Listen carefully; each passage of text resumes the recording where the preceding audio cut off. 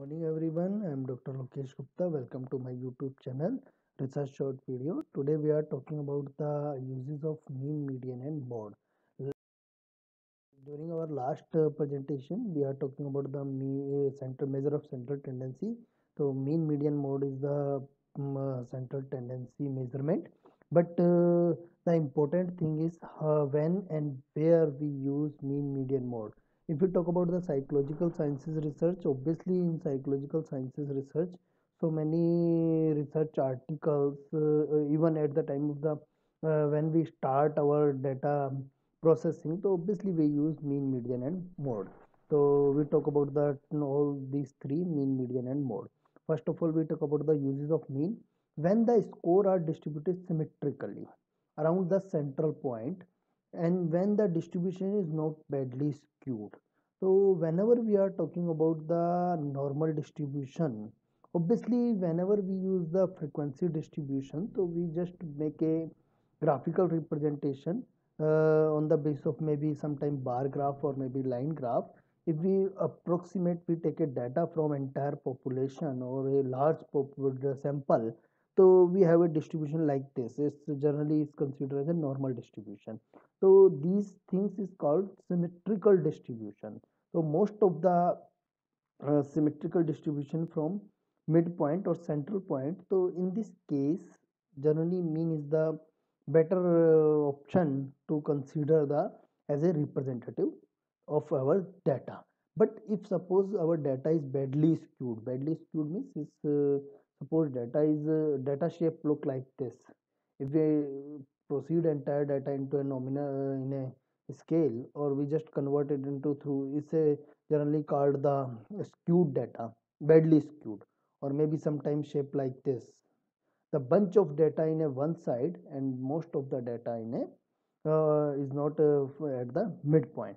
So in this case, we are not considering the mean as a representative. So mean is the center of the gravity of the distribution, and each score contribute in its determination. Suppose if you want to calculate the mean of a data, so obviously suppose we have four data, 2, 3 and 7. So obviously we just add all these three, divide by 3. So 2 plus 3, 5, 5 plus 7 is 12, 12 by 12 divided by 3 is the 4 is our mean value. So is the representation of entire data. So determination from each value. This is the important thing from mean side. But in case of median and mode, we are not talking about these things. We are not focusing on the entire value. We just focusing on the midpoint or maybe the most frequently. And the when the measure of central tendency having the greater stability is wanted, so we need a stable measure of central tendency. So obviously we use mean value. And if you want to go further statistical analysis, so obviously mean is the basic statistic.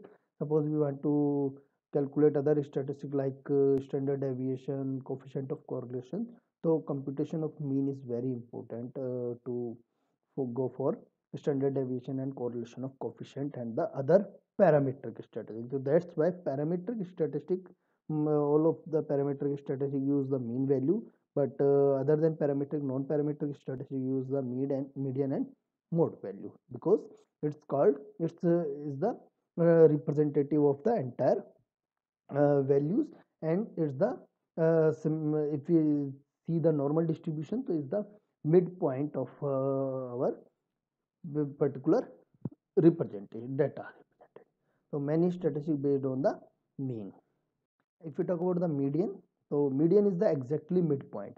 Whenever we have data, suppose this is the entire data, or we want to divide it into a two group, so obviously we need midpoint. Or suppose if we have a data starting from this to this, suppose the starting point is 12 and the last point is 94, so we need the midpoint where we split our entire data into two group, so we need median. Okay, so suppose we need the point, suppose we have the point of 57, so from 57 score we just split our entire data into a two group. So this is the important requirement of median. most of the non-parametric statistic require the median calculation, because we are not based on the mean value, we just based on the median value.